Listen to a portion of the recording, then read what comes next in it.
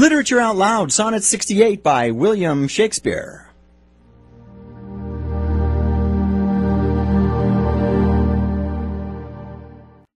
Thus is his cheek the map of days outworn, when beauty lived and died as flowers do now, before the bastard signs of fair were born, or durst inhabit on a living brow, before the golden tresses of the dead, the right of sepulchres were shorn away, to live a second life on second head, ere beauty's dead fleece made another gay.